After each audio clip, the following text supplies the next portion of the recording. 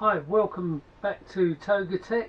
In today's video we'll be building a 32 button box for use in flight sims, driving sims, farming sims, any type of simulator that you want to program key functions to individual button switches.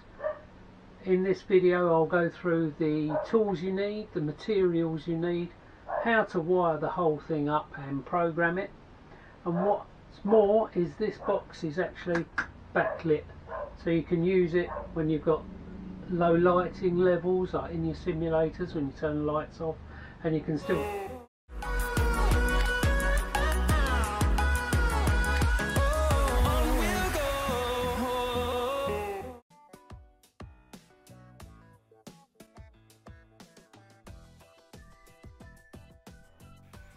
Right, this project is based on a Leo Bodnar input-output card.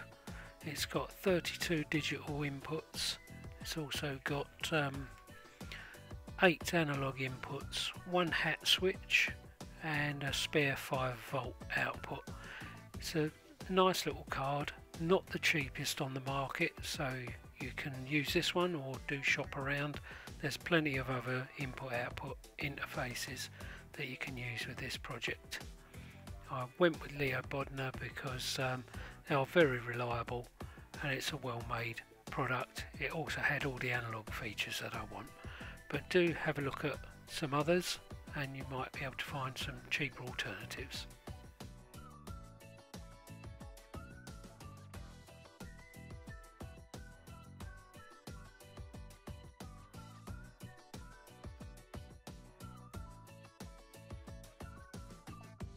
Next thing you're going to need are 4 missile style toggle switches, 2 rotary switches, 10 toggle switches, 16 mini toggle switches, and an A4 size opaque acrylic sheet. Next, using a piece of free software that I downloaded from the internet, which I'll leave in a link in the description below, called Inkscape, I designed a layout for my button box.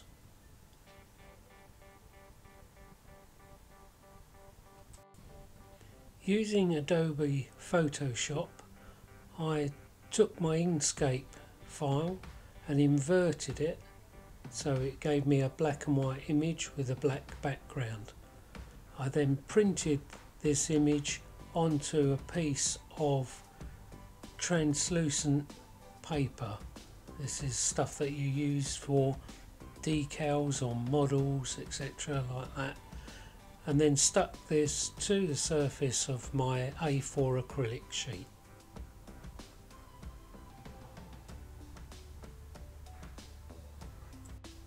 Using my drill and suitable sized drill bits, I drilled out the location of all the switches. Now, a little bit of advice here: trying to drill with the forward drilling motion tended to snag on the acrylic and can cause cracking. So I actually reversed the motion of the drill, so it was actually drilling anti-clockwise and basically burning its way through the acrylic, but it made it much safer and all the holes came out perfectly okay for all the switches to fit.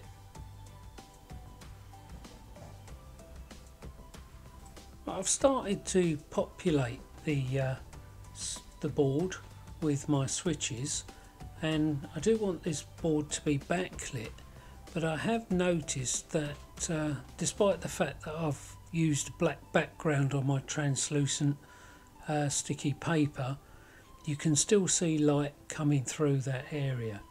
So what I'm going to have to do is mask off the areas where the writing are to specify what the switches are for, and black out the rest of it on the back so that the light doesn't shine through any areas where I don't want it to. Right, I must once again apologise for the poor audio. Must invest in a better microphone. Right, where I last left you, I had removed all the switches from this plate here. This is the rear of the switch panel. So there's the front there. And of course we had the problem with the light getting through the back here and not just illuminating where the writing is underneath the switches, but illuminating the entire box. So what I've done here is I've masked off where the labels are for each switch, a little bit of masking tape, and then I've sprayed the entire back of this panel with 3 coats of this Plasticoat paint. Now, very good quality paint. I use this on all my 3D models. If you've seen any of my previous videos on 3D models and 3D model painting, I use this as a base colour, either this in black or in grey, depending on the type of model, but it coats very well. What I'm going to do now is try and use a little scalpel here and pick off the labels, and hopefully just leave where the writing is and still leave the black paint on the rest. Just delicately remove these. Here we go. This one. So you can see now the writing through there. So when that gets illuminated with the LED, you should just see the label under the switch and not the rest of the box. Or that's the theory anyway.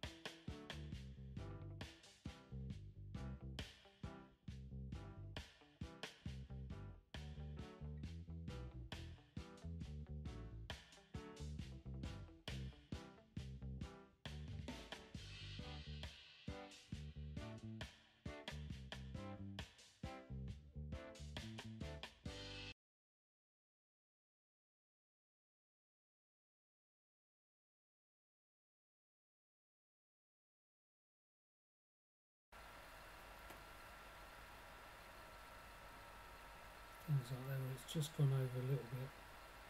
Just use that sharp knife just to scrape that paint off. Right, that's all of them removed. Let's flip it over and see what it looks like, shall we? No, not true. Right, well, you can definitely see, I don't know if I can get that on the camera for you. But yeah, you can see more than just the writing, you can see the entire square, but it's definitely an improvement. Come on, autofocus, where are you? Come on. Get it there somewhere. You can see, yeah, right through. That one that says strobe isn't right. It's not showing, it's showing more than that. Again, not perfect, but it will be okay, I think. I'm just going to try and clear that little bit of an S there on strobe, just using the scraping of the knife there. 3 coats of paint now. It would even be better to do something sharp so it doesn't scratch the plastic. Back of the end of the knife there. Come on.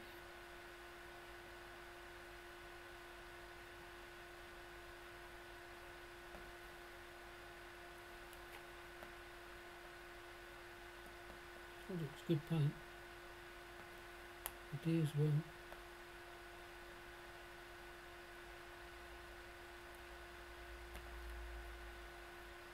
That should be it. I should be able to see the S now.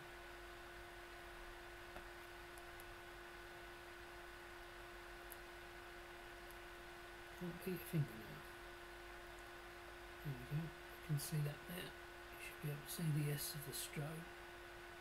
Oh, come on. Focus. Need to have autofocus on this camera.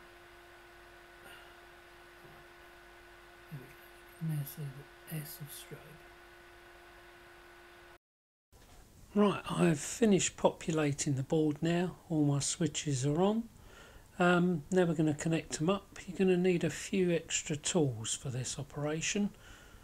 I've got a few tools here in front of me that you're going to need. Right, starting with, I've got a digital multimeter here which I use to check the polarity of the switches to make sure they're facing the right way up and to know which one is the common and which one is the positive. I've got a little handy tool here that holds my wires when I'm doing my soldering. Also got a magnifying glass that allows me to get a closer view and a little light on there.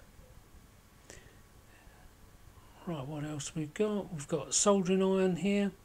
It's worth investing in a nice soldering iron that's got variable temperature, because some of the components and things you end up soldering are quite small, so you need to be able to regulate the temperature of your soldering iron and have a very fine point on it. Next we have some small hand tools. Hot glue guns, always quite useful. Stanley knife, pair of side cutters, and a cigarette lighter to shrink the heat shrink, and a pair of wire strippers, some solder, some flux for cleaning the wires and contacts before soldering. So now, using my digital multimeter on a continuity setting, I'm going to use this to ensure that the switches are facing the way I want them, so that they turn on when they're switched down. So just holding that on the common, the centre pin on these are the common, and just checking whether or not they're the right way up before permanently fix them in place with some hot glue.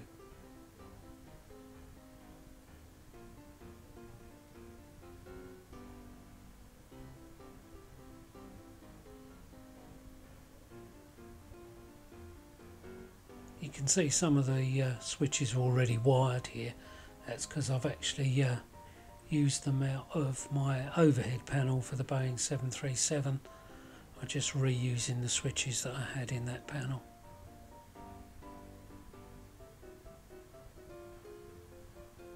Right, set the switch now in its right position.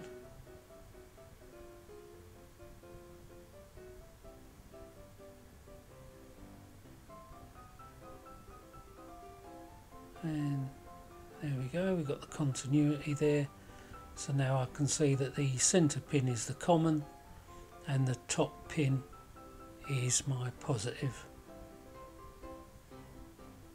So all I need to do is work my way along this line and make sure they're all the same way up.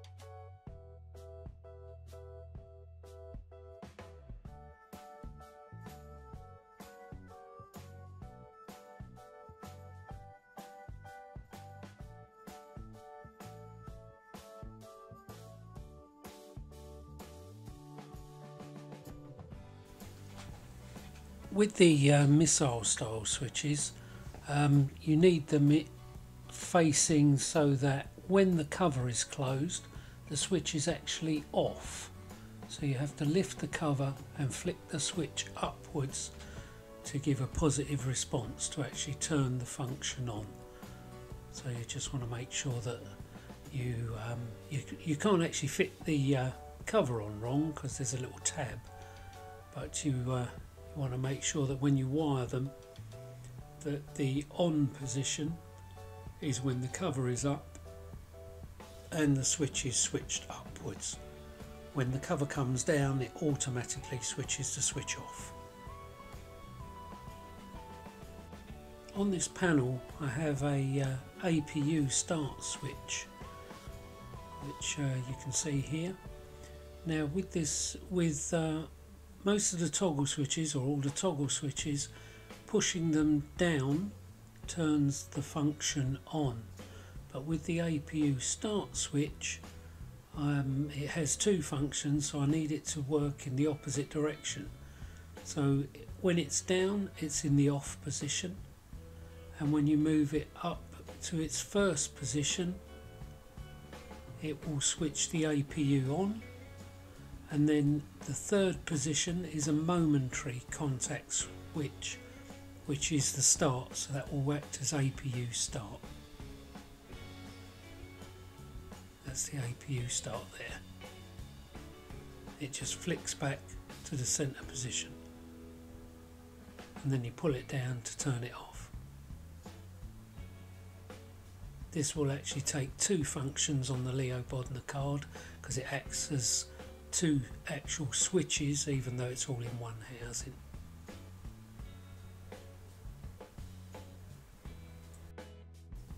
Right, I'm now happy that all the switches are in the right position. I have removed a few switches, as you can see from the panel, because they were faulty, and I've ordered some replacements. Now the switches along the top here are going to have a collective common, so I'm just going to solder this piece of fuse wire across all the pins so it just joins all the commons together. Just feed it through the legs of the switches so you get a good contact. While I'm doing this, my soldering iron is heating up to the right temperature.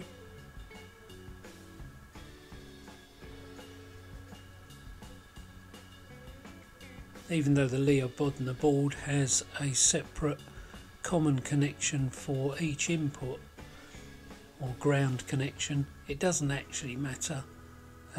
They can all be fed to one ground connection.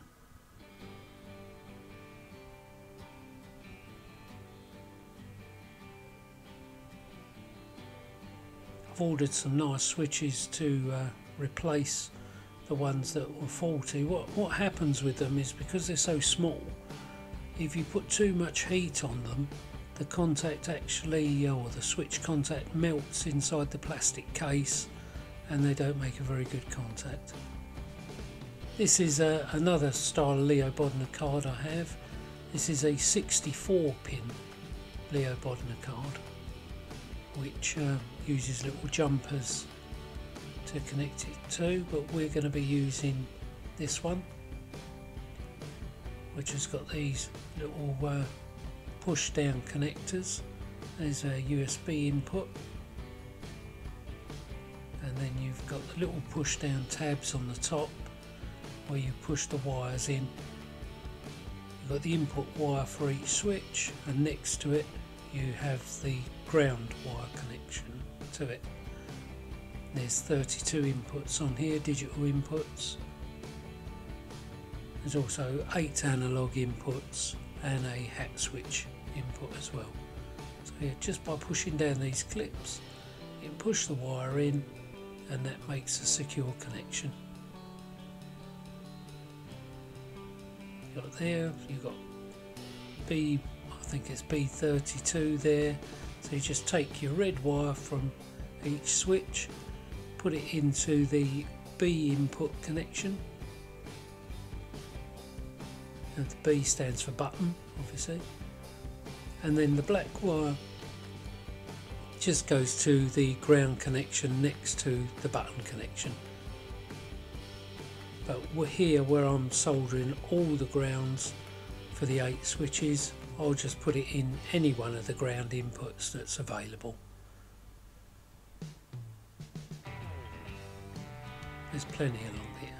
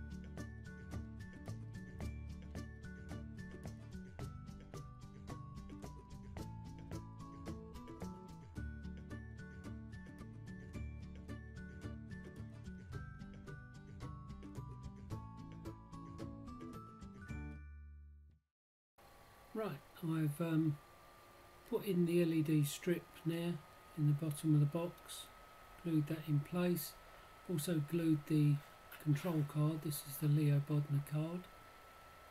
We can just test the lights, might blow the camera at the moment. Whee, like that, see? So it's now backlit.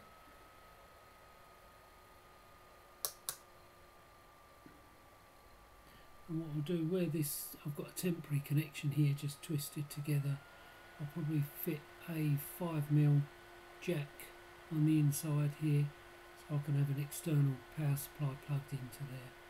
I've also got to drill a hole for the USB cable to go out. But there we have, right, let's just put this on top here. Mountains of wire to get through, look at this. Right, so we'll just sit that on there temporarily. I'm not sure if the camera will pick this up too well because I can try and do it in post video editing. I'll try and bring the contrast down, but if we turn the backlight on, so it seems a bit bright, but you can make some out. There's one there, you can make out the flaps one quite clearly. The others are a bit too bright to see there. But that's just the camera. With my eyes they look fine, absolutely fine. So I'm now going to turn this all off and then start soldering up the rear of the switches. Let's just turn that backlight off so it doesn't blow the camera. Turn those over. Some of them are already wired up. That's the beauty of these pre-wired switches. That's nice. All I've got to do is strip that end back. So just strip them back. In fact, they're already stripped back. I just poke them into one of the contacts on the Leo Bodmer card. Each one, there's 32 inputs on the Leo Bodmer card, and it's got a ground and a B connection. So button 1 is B1 and right next to it is a ground. They all have an individual ground. So all I've got to do is put the red wire of this switch into B1. So so on, and the black wire into ground. Do that with every one of these switches and away we go. So I'm going to pause the camera now. I'm going to solder up all these switches that haven't got any wires on, and then I'll come back to you once I start connecting it to the Leo Bodmer card.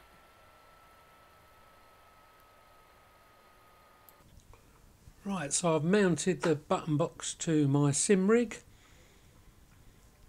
and I'm just loading up the joystick interface in Windows, and we're going to give it a test just to make sure all the buttons are working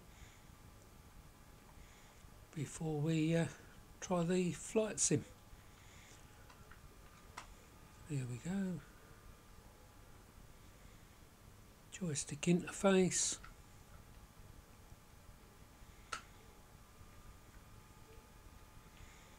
There we go. It's given us 32 inputs come up there. It's also showing a hat switch, but I haven't got that connected. So let's try with one of the missile style toggle switches. That's my left engine start. It's my right engine start. Master battery. Ground power. And then we've got various light switches here. Nav light, beacon light, logo light.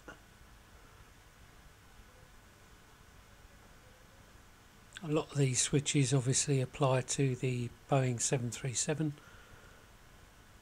but you can adapt any function to any of the switches. That's it, they all seem to be coming on.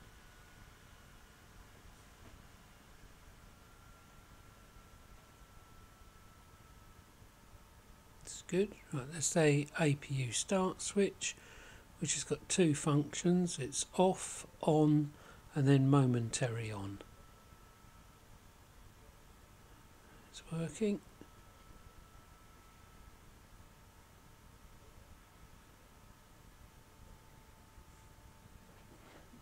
You can just make out in the bottom of the screen, that's Lily, my dog, my co-pilot obviously. She's just getting herself comfortable.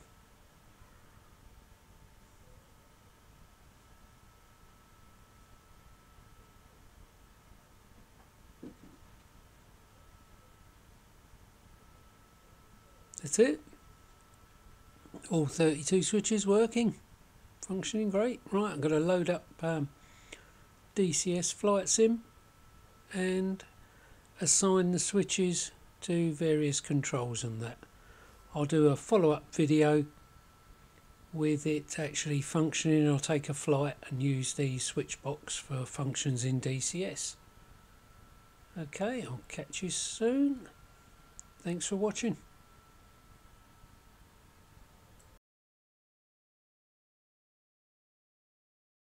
Well, thanks for watching this video. If you have any comments or any suggestions for future videos, please leave them in the section below. And don't forget to like, subscribe and hit that notification bell to catch your future videos. Okay, well thanks again for watching Togatech, and I'll see you next time.